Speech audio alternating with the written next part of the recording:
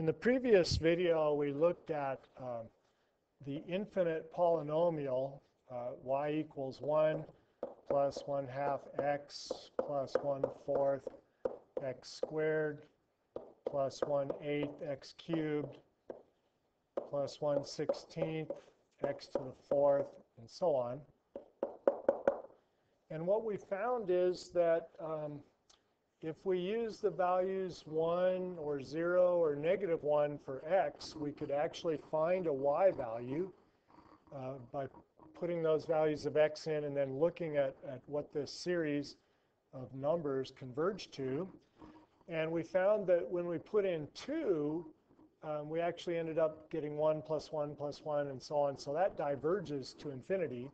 When we put in -2, we got 1 plus -1 plus 1 plus -1. And so the sums there were 1, 0, 1, 0, 1, 0. So for that choice of x, -2, the series doesn't add up to give us a value of y. So what we found, or what you took my word for, is that as long as x is between 2 or -2, 2 and -2, but not including either of those, that this series gives us a legitimate function. Now, in general, what we have here is this is something that we call a power series, this infinite polynomial. I already threw out the word series a time or two. So this is a power series. It's an infinite polynomial. And the general power series looks like y equals a0 plus a1x plus a2x squared, and so on. And so in these cases, these a's are the coefficients. They're just numbers, and they're subscripted with the subscript for each coefficient matching the power of x that it goes with. So this is the general form of a power series, a0 plus a1x plus a2x squared, and so on. So if we were looking at our specific power series, things match up. a0 for our power series would be 1, a1 would be 1/2, a2 would be 1/4, and so on. Now, in this case, so what we have is we've got a function then that we've defined as an infinite polynomial, this one up here with 1 plus 1/2 x plus 1/4 x squared, and so on. That's not a function that you would recognize, but there are some functions that you're actually familiar with that have power series representations. So let's take a look at a few of those. The first one I want to look at is, let's look at the power series 1 plus x plus 1/2 x squared plus 1/6 x to the 3rd plus 1/24 x to the 4th, and so on. Now, it may not be clear where these denominators are coming from. I'll explain that in a moment. But it turns out that this series is actually a valid function for any value of x. And if you put in some value of x and add up what you get, what you'll find is that the result is actually e to that value of x power. Okay, so this is the power series for e to the x. Now, these fractions you might wonder about. Well, the 24 turns out to be equal to 4 times 3 times 2 times 1, which we write as a 4 with an exclamation point after it, or this is what we call 4 factorial. And as you might guess, 6 is actually 3 factorial, which is 3 times 2 times 1. All right, and if you think about it, the 1/2 would be a 1/2 factorial. There's actually a coefficient of 1 in front of the x, which would be 1/1 factorial. And this guy here, the 1, we could actually think of as 1/0 factorial times x to the 0. Now that would seem incorrect because you would think that 0 factorial would be 0. But in fact, by definition, 0 factorial equals 1. Okay, now that may seem illogical, but it turns out that Factorials are very, very common in mathematics, and everything we want to do with factorials works just fine as long as we take 0 factorial to be 1. Now you might wonder here why this converges for all values of x. And what's going on, as you can see, if we pick some x like 1,000, we're taking powers of x. By the time you get to 4, we would have 1,000 to the 4th, which would actually be a trillion, which is a huge number. So a trillion over 24 would be pretty big. And you might think that we're going to have a problem with adding up large numbers here. But it turns out that at some point, these factorials start getting much, much bigger, even to 1,000 to a power. So by the time we get out to a term that might look like 1 over 10,000 factorial, and then 1,000 to the 10,000ths, the factorial is so much bigger that it actually divides that larger value to give us some reasonable numbers. So factorials grow very, very rapidly in size, faster than powers of any number. So that's why this guy converges for any value of x. Now, what we want to do here is sometimes we want to use a more compact notation for these things. So let me rewrite the e to the x and use the factorials. So using the factorials, e to the x looks like 1 over 0 factorial, x to the 0, plus 1 over 1 factorial, times x to the first, plus 1 over 2 factorial, x to the second, and so on. So let's go plus dot, dot, dot, and then let's put in a general term out here. So the general term looks like 1 over n factorial, x to the n. The factorial matches with our exponent of x. So we show this using this compact notation called summation notation. And what we do for summation notation is we write what the general term looks like. So 1 over n factorial, x to the n. And we indicate that we're adding up a bunch of things that look like that by putting this symbol. That's a little sloppy. It really looks more like this officially. But when I write it, you'll see it looking a little less aesthetically pleasing. But let me see if I can fix that one a little bit. And then we indicate below the summation symbol what n starts at, which is 0 in this case, and it goes on to infinity. So this is what we call the summation form of the series for e to the x. When we write out a bunch of terms, like I've been doing so far, something like this, that I'm circling in green, this would be what I would call the expanded form.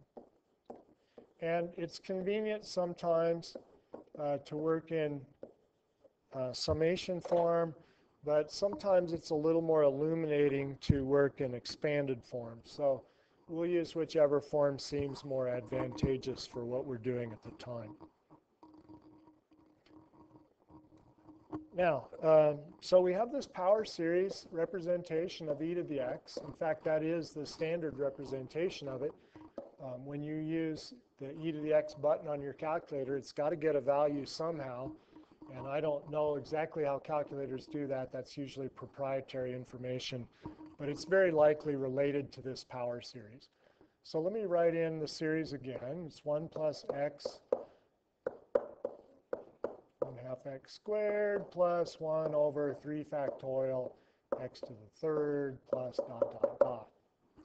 Now, if we were to take that series and take out only the even terms in there, so let's take the 1 and then the 1/2 x squared, and then our next term would be 1 over 4 factorial times x to the fourth, and our general term would look like 1 over, we need an even number, and we get evens by taking 2 times an integer.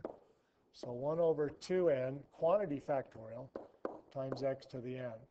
Okay, so we want to take out those terms, And what we'll do is we'll alternately add and subtract them. So we add the 1, subtract the squared term, add the 4th power term, subtract the 6th power term, which would be the next one here.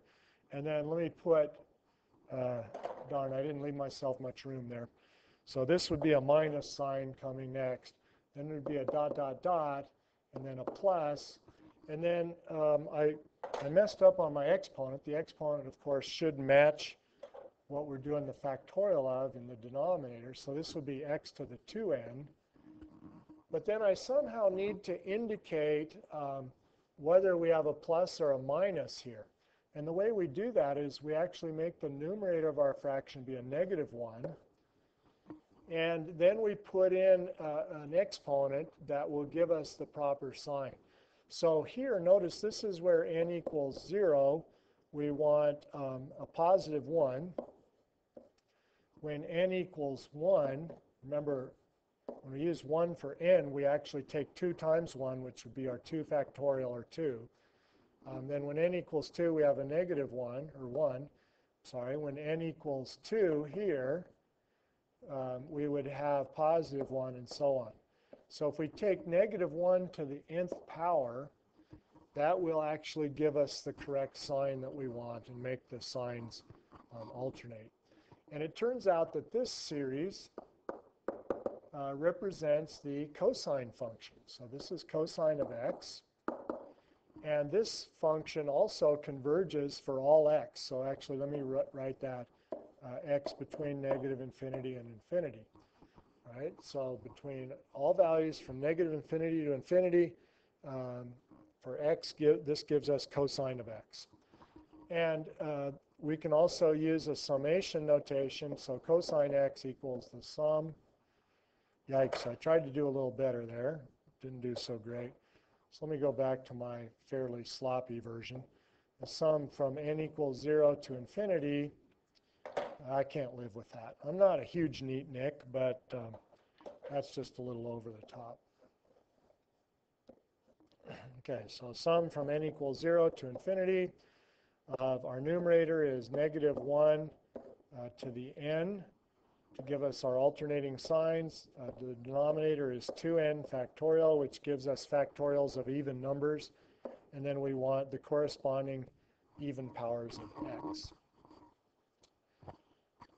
Now, if we were instead to take out the odd powers of x from the e to the x, what would you perhaps guess we would get? Well, related closely to cosine, of course, is sine. And in fact, when we take out those odd powers from e to the x and make alternating signs like we did with the cosine, we actually get the series for sine.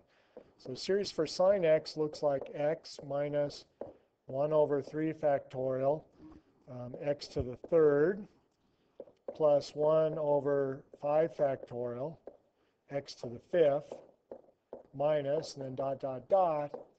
And so what does our general term look like? Well, again, to get the alternating signs, we're going to want negative 1 to some power.